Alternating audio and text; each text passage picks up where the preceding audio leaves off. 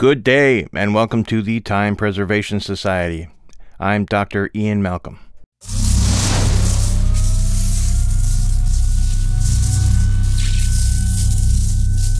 Today we're reviewing the Røde NT1 large diaphragm condenser microphone, not to be confused with the Røde NT1A, as they are often confused. As always, check your screen to find the real-time information on the equipment I'm using and when I'm using it. Full disclosure, I bought this microphone with my own money and I'm in no way affiliated with Røde.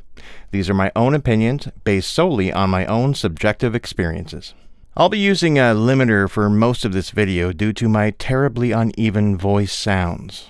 Okay, so now that that's out of the way, some quick company history. Røde wasn't always Røde. It began in 1967 as Friedman Electronics, owned by husband and wife team Henry and Astrid Friedman after they relocated from Stockholm, Sweden to Ashfield, Australia.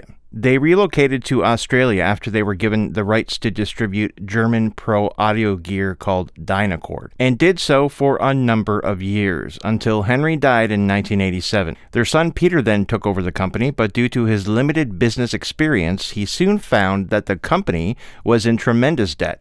He needed a plan.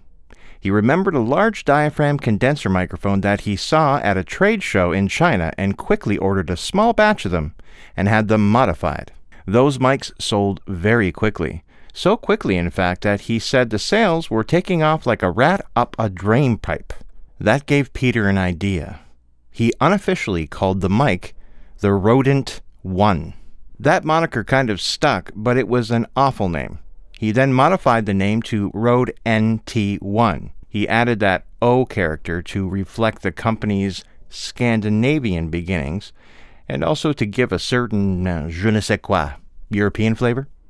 Many other microphones targeting home studio enthusiasts were subsequently designed and manufactured by Røde as they introduced several other mics in the NT line over the next couple of decades.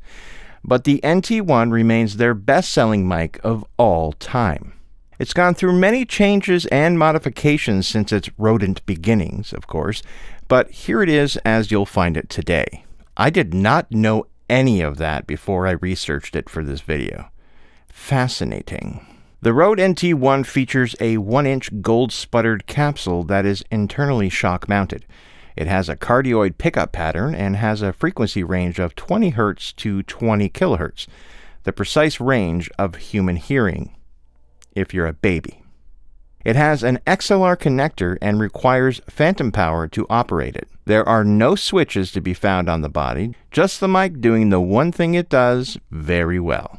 The NT1 can be yours for $359 Canadian or $280 US. It has an output impedance of 100 ohms, has a maximum SPL of 132 decibels, and an insanely low self-noise of 4.5 dBA. That's incredibly low, perhaps among the lowest self-noise of any microphone in the entire world. It weighs 440 grams, that's about 1 pound. The measurements are... Oh, just let me get my trusty measuring tape here. You know, this measuring tape was manufactured in 1891. I picked it up at a convenience store in '07. We're at about 7 long and about 2.5 wide. In and around there is tubular. Inches, of course. The frequency response of this mic is what interests me the most. Check this out. Look at how flat this is. Normally, mics in this price range have frequency responses that are all over the place. They tend to be ultra bright and often have high-end distortions that cannot be EQ'd out. But not this one. It has a very small but smooth bump from about 4,000 Hz to around 12,000 Hz. The rest is remarkably flat. Flat mics might be boring to some people, but I assure you they are anything but. You can shape a flat mic into anything you want, and the NT1 is no exception. It really captures the highs with a smoothness rarely found in mics of its class. Its sibling, the NT1A, is famously a high-frequency offender. It has a sharp, ear-fatiguing bump in the high end, and it's really hard to EQ out due to the distortions present. But not this one. This one is smooth and flat. Let's do some experiments. Let's check the off-axis rejection.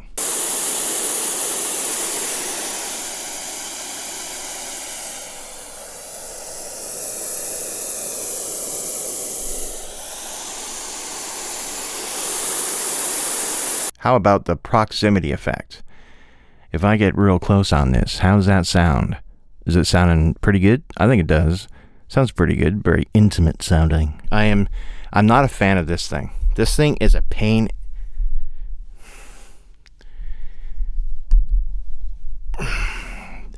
That thing is an absolute pain in the ass. I don't know why I kept that on for it, but it comes with this pop screen, and I really hoped it came with the other one. I think this one's called the SM6, or the other one is. I wanted the one made by Rycote, but of course I ended up getting sent the one that is made by Rode.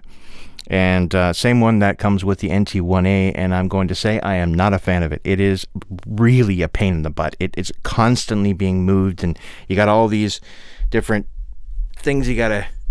It's just a massive pain in the ass. How about a plosive test? This is gonna suck. There's that, we're having a big storm outside, so, if you hear all that wind, I mean, this mic will pick up everything. But you can hear the wind just smashing the house. It's crazy. Living in the Antarctic is, sucky at times. Anyway, poop and peep. Yeah, that's really bad. So let's try it with this crappy poop and pee, poop and pee, poop. It's much better. It's good. It's not bad. Actually, it's good. I don't like it. I don't like it because it blocks everything, and it's a pain in the butt to. I wish it was just kind of a separate thing that came with it that you could just attach to yourself, like a Stedman, like this guy. But no, alas, it's part of the mic shock mount. Anyway, works good. Tried it with the Stedman. Just gonna hold it right here. Poop, poop, poop, poop, poop, poop, poop, poop, poop, poop. Test, poop and pee, poop and pee, poop, poop, poop, poop. Not bad. I like the Stedman. I've always liked Stedmans. They're really cool. They work by blowing. This is not a review about the Stedman, so I'll do one at another time. Anyway, just listen to this thing. Just listen to this. I'm not even using a pop screen, and I'm using mic technique by speaking a bit like 45 degrees, so it's pointed off axis to my mouth, and I'm using it this way. And I'm just listen to this thing. The S's are there. They're not prevalent. They're not poking your ear. Just a smooth, kind of a smooth thing. I mean, you know, you can de-S it, of course, but it's not like it's other really lightweight NT1A brethren, sister, brother, right? Because, you know, phallic and all that. But anyway, yeah, let's listen. That sound you hear is a bar fridge. It makes this weird sound like it's dying, and it's been doing that for years, like 7 years, so it's a long death. I mean, that's a quiet microphone.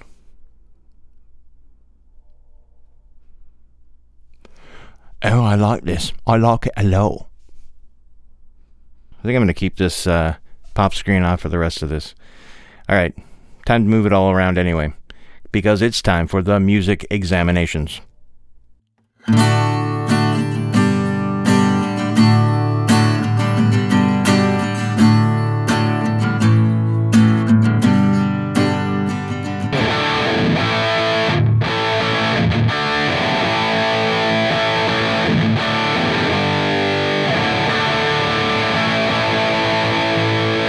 It's the Røde NT1, this is loads of fun. It's a really crappy name. Let's put the hyphen 2 spaces left. Then it's different but the same. How about as a boom mic?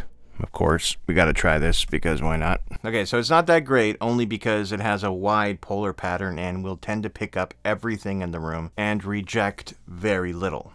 This is usable when in a pinch, but not recommended unless you've got a well-treated room and complete silence. You got a purty mouth. Honestly, I'm not a fan of this whole shock mount. Does it work great?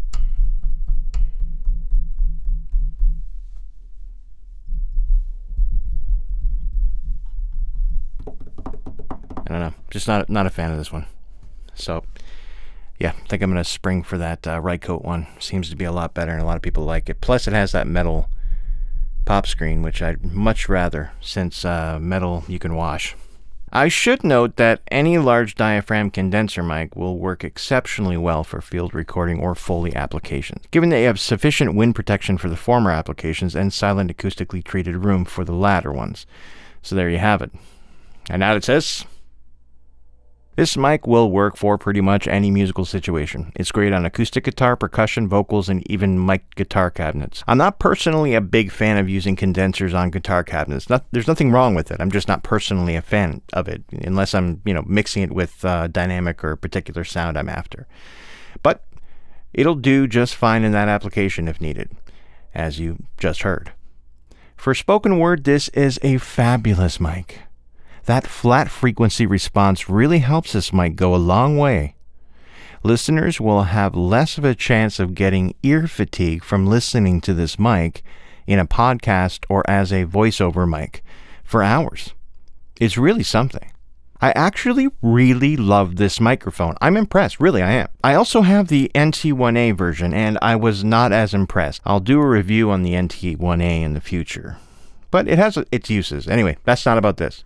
Would I recommend this NT1? Absolutely. I think it's among the very best large diaphragm condenser microphones in its class. That flat frequency response makes this a fantastic all-around LDC large diaphragm condenser for all your musical and voiceover needs.